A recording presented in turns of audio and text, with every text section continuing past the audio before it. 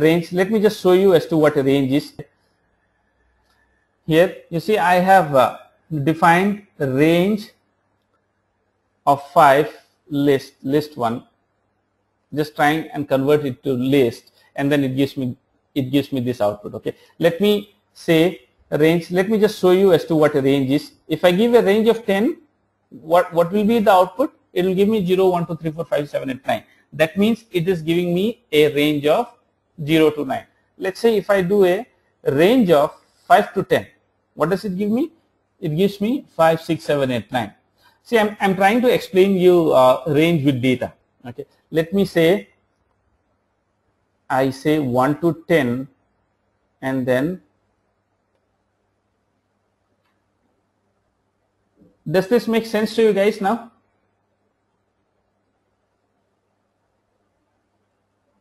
See here, if I just give range, it will give me starting from 0. Okay, 0, 1, 2, 3, 4, 5, 6, 7, 8, 9. If I say a range of 5 to 10, it will give me starting from 5, 6, 7, 8, 9. If I say a range between 1 to 10, and the spacing between every two letters or whatever it is 2 here, right? So it will say 1, 3, 5, 7, 9. So basically that is what it has been explained here. So you know what a range stop is, range start and stop, and then range start stop. Step cannot be 0, default is 1, right? The step, it has to be 1 or greater than 1.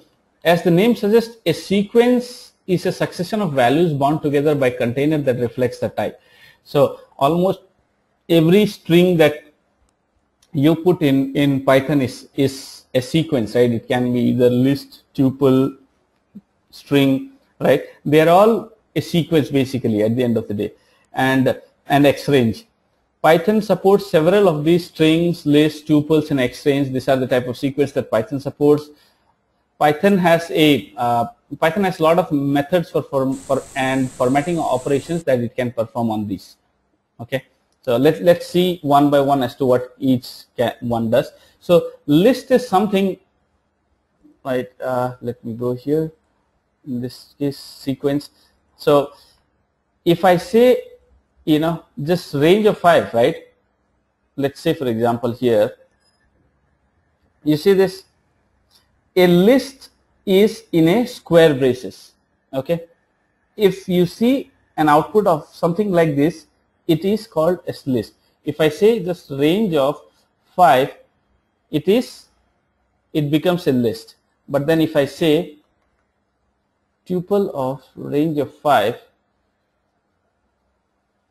then you see this, it's inside parenthesis. Okay, then it's not a list, it becomes a tuple in that case.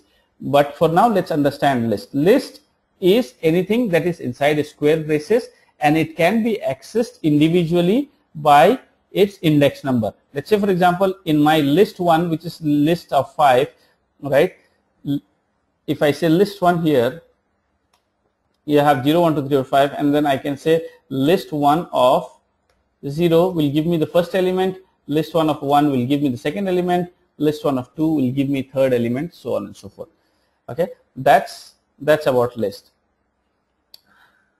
Now let's see what it says. The list type is a container which holds a number of other objects in a given order, right? You have 0, 1, 2, 3, 4 index. The list type implements the sequence protocol, and it allows you to add or remove objects from the sequence. Okay, so we'll see as to how do you add and remove from list. A list is an ordered set of elements enclosed in square braces. That's what I told you, right? When you do a list, if you get something within square braces, that is a list. Okay, and you can convert any other, you can convert a string into list as well. Let's say for example, I have a equal to some example, and then if I say a, it's an example. So if I want to convert this to list, I did that successfully, right? I can convert a string to a list, I can convert a tuple to a list, I can convert anything to a list. Okay, and that's how simple it is in Python. Okay, so if you if you can access each of this item individually, look at the amount of operations that you are, amount of code that you are saving when you actually have to, slice it and dice it, and then maybe only find out L if there is L in this, the whole example, right? In this whole sentence, if you are trying to find a word, look at the amount of effort you are saving there. Now, you have seen this list. If you have all, let me take a nice example so that I'll explain to you as to what, some more operations on list. Now, if I do this and then I say list 3, it gives me everything. Now, I can also, there are some more other things that I can do. I can say list of, okay, what will this give me? Okay, just understand this. I have not given anything, okay, here the end is empty, right? The end is empty. It says 2 to infinity. It will just say 0, 1, 2, and it will just pull the data to whatever is there, right? Now, if I say 2 to 3, what does it give then? It just gives me data science. Yes, you're right, Prashant. You're right, Vishnu. So, when I say 2 to 3, because the way this list work is, right, from 2 and you just take one more, right, 0, 1, 2, that's about it. If I say 2 to 4, 1, 2, 3, 4, right, it will just say data science and pig. If I say 2 to 5, it will give me data science, pig and hive, right? There are total 5 items and it starts with 0, 1, 2, right? 2 to 5 will give me 2, 3, 2 and plus 3, which is 5. Okay, so that's how lists are structured. List is very powerful. You can access the items individually from list. You can also use operators like you can use colon and then find out the range of data in between the two data inside your list. So there are a lot of things that you can do in using list. And then now let's say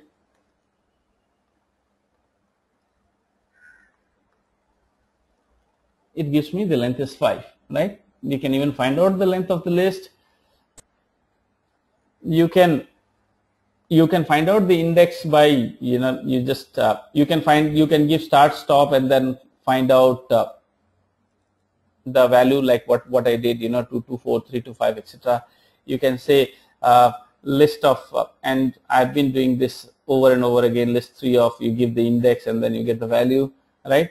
That's also done. This index, and this is slicing.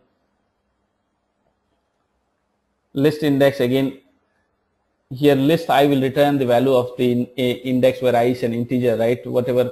So this when you say list of 1 or 2, you get that value.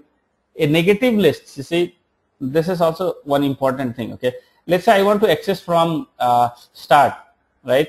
How would you do that? You would first say you want to access the last element. So how would you do that? You say list of 3, and then on top of that I would say length of